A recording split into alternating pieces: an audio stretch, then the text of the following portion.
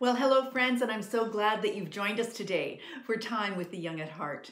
Today I'd like to begin by reading to you a piece of scripture taken from the Gospel of John, and I'm reading John 16, verses 13 through 15. But when He, the Spirit of truth, comes, He will guide you into the truth.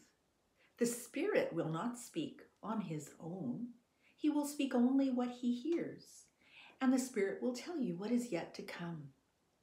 He will glorify me, because it is from me that He will receive what He will make known to you.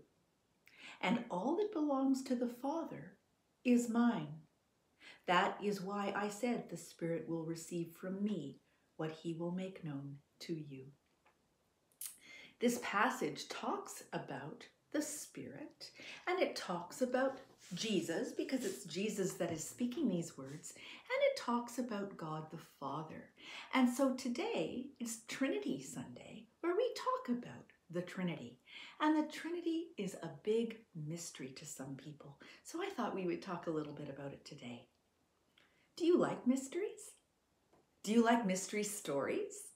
When I was a little girl, I used to love mystery stories. My very favorite mystery stories were from Nancy Drew.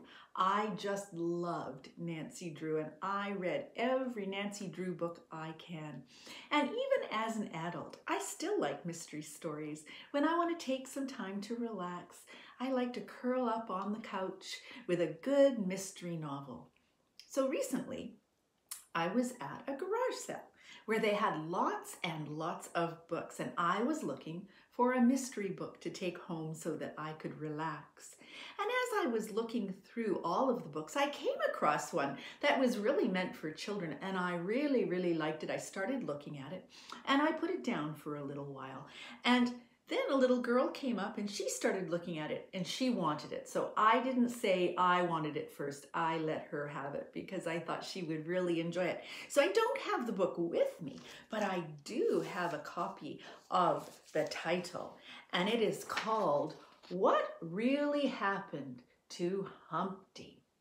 And it is a book that investigates what happened to Humpty Dumpty, who fell off a wall. And it was written by, apparently, Humpty Dumpty's cousin. Was it his cousin? Yes, it was his cousin Joe Dumpty.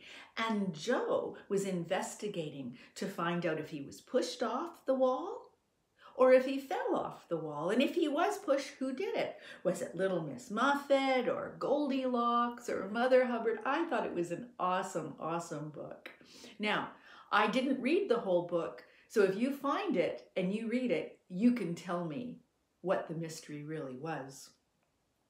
Today we're going to learn about a different kind of mystery, and I talked a little bit about it at the beginning of our time together, called the Trinity. Trinity Sunday. Now, do you know what Trinity means? Well, the first thing I want to ask you is, how many gods are there? Right, there's only one God. The Bible says there is one God and Father of all. But God is made up of three persons: the Father, the Son, and the Holy Spirit. And that's what we call the Trinity. Perhaps you've noticed when I've done some baptisms and I sprinkle water on the person's head, whether it's a baby or an adult, and I say, I baptize you in the name of the Father and the Son and the Holy Spirit. Now, when you hear these words, Father, Son, and Holy Spirit, we're talking about the Trinity. And as simple as it sounds, it is kind of difficult to understand. It's a mystery, something that, excuse me, we can think about and wonder about. People have used many different ways to try and help explain what the Trinity is. And since we started off today talking about Humpty Dumpty, I thought that I would use an egg to try and describe the Trinity. As you probably know, an egg is made up of three parts. The first part is the shell. Let me see. I'll take the shell off. So this is the shell of the egg. Now, the next part that you see is the egg white. Do you see that? And now I'm going to cut this egg in half. And what do you see when I cut it in half? Right, you see the yellow yolk. The egg has three parts: the shell, the white, and the yolk. But it's only one egg. In the same way, the Father, the Son, and the Holy Spirit are three persons, but one God. Mystery solved. Let us pray. God, we thank you for being all-powerful and all-knowing and for loving us.